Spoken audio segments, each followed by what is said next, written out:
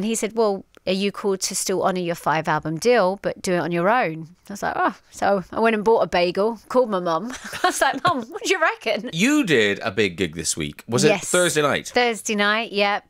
Shepherd's Bush, Empire, kind of looking back over 3 decades, which is like a worry. 30 years anniversary. Isn't that crazy? I know. I still feel pretty young, but apparently I'm not anymore. Well, no. What you were was you were a child. I was literally a child when I started. Well, you were. I mean, because I was reading, there's a thing in The Guardian today. I think it's The Guardian or The Times, one of those things. And you're talking about, you're 15 and you're walking down the street.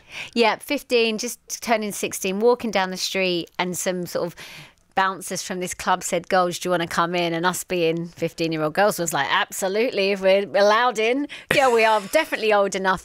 And Dennis Inglesby was in there, who was A&R at Polydor Records. And he was with Pete Tong before Pete was, the Pete Tong we know and love now. Yeah. He was just DJing in the Milk Bar all those years ago. And he was there with him. And what did he just saw you dancing and thought you'd look, and then because he kind of known you could sing. No, he just said to me, is there any chance you can sing? I was like, yeah, I went to stage school. It's what I wanted to do. So I must have just been having the time of my life with the music, dancing away to CC Peniston, finally or something. One of the songs I was loving at that moment in time.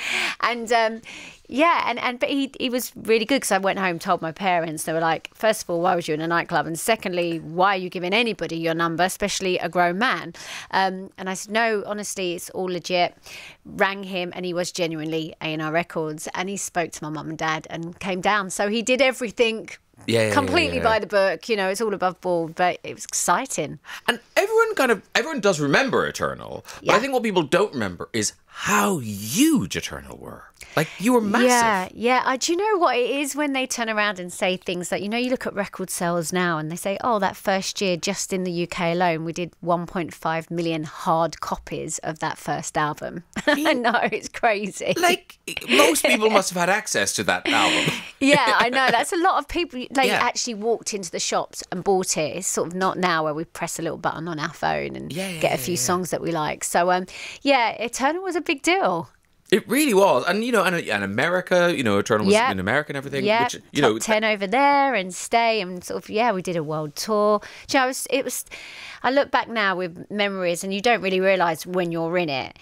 And I look back now and think the gigs we played and the things we achieved as a band were pretty incredible. And it's so different to how music is out now.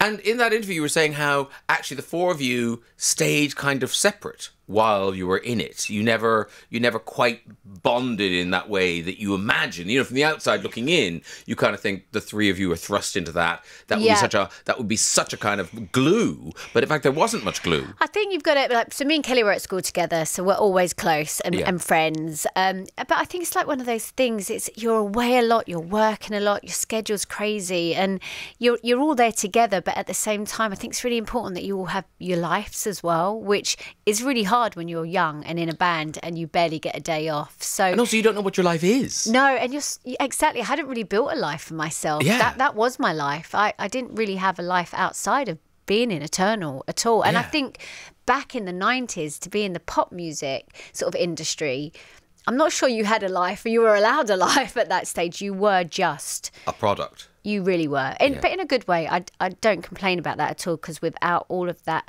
hard work and that effort put in, I most probably wouldn't be still, sat here today talking about music. But then you make that big decision and you go solo. Yeah. So, did people tell you who Louise Redknapp was as a solo artist, or did you figure it out? You know what I mean?